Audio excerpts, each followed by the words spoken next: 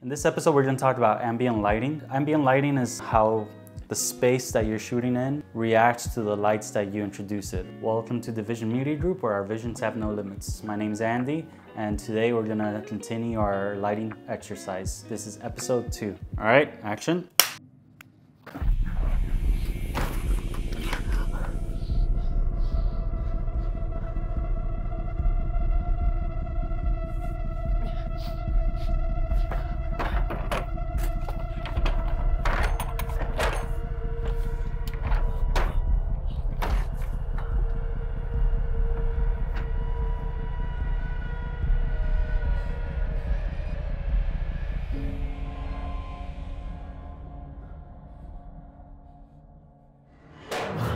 So in this exercise, we wanted to play with that idea that what if there was a scene that the only thing lighting it was the light coming from the outside. At the end of the day, our job is to make the world even more immersive. So what we started doing is we saw what the natural light was doing already, and we noticed that there's a lot of street lamps in the outside that were casting beams of lights through bushes and trees and all that. So we wanted to enhance on that. Beyond that, we wanted to see where our subject was going to be and where he was going to go. So we created lighting markers. The first lighting marker was in the door. We got our Godox M600D beaming through the window and through some branches to hit the door. And we put that at 52%, and it was a daylight fixture, so it was set to 5600 Kelvin. But we noticed that it was spreading way too much, so we wanted to flag some of it. So we simply just got some gaff tape and flagged half of the dome.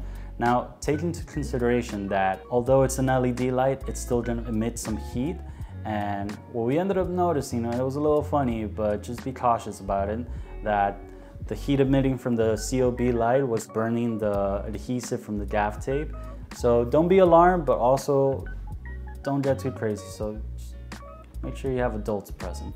The next point where he was going to go was the TV console, where he was going to look for the weapon to defend himself. Naturally, we always have some sort of light hitting that area. So we got the Godox VL200 and we set that at 90%. We spotted it through the window to hit the TV console. And we liked what it was doing, but we felt like his face, like the information on his face was getting lost. So we wanted to salvage some of that. So what we did, we got some of the bounce board and used the very beam of light that was coming from the VL200 to bounce and to fill his dark side. And for the last marker, since the two lights were as aggressive as they were, it was creating a nice rim kicker around him, which is what we were going for. But his interior ambience was a little on the dark side. So this is where ambient lighting comes in hand. We got our Amaran F21C and we bounced it at the corner of the ceiling on the opposite side of the 180-degree line, and that was at 4%. As you saw, it wraps around and kind of fills in the shadows and gives a little bit more texture. Even to the dark sides, it still showcases them. Haze is always nice, and this was a scary type of vibe, so we wanted to create this like eerie, misty vibe. And so we just got our haze machine and let it go for a few minutes, and not only did it create texture in the foregrounds and in the atmosphere itself, but since we were working with harsh lights, it created these beautiful beams of lights. Although there's room for improvement, I mean, at the end of the day, just like any muscle that you gotta work, it's just trial and error. And we were really happy with how this final product came out, so I think it came out pretty nice. This is essentially how we got from point A to point B.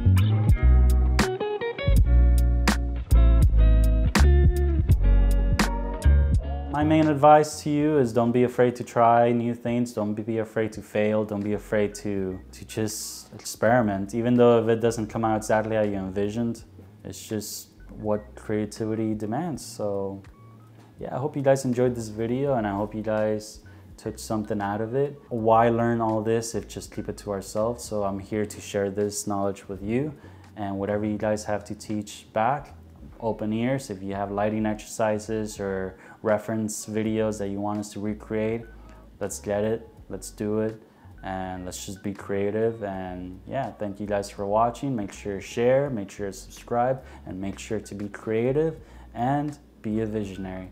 All right, guys, I'll see you guys on the next one.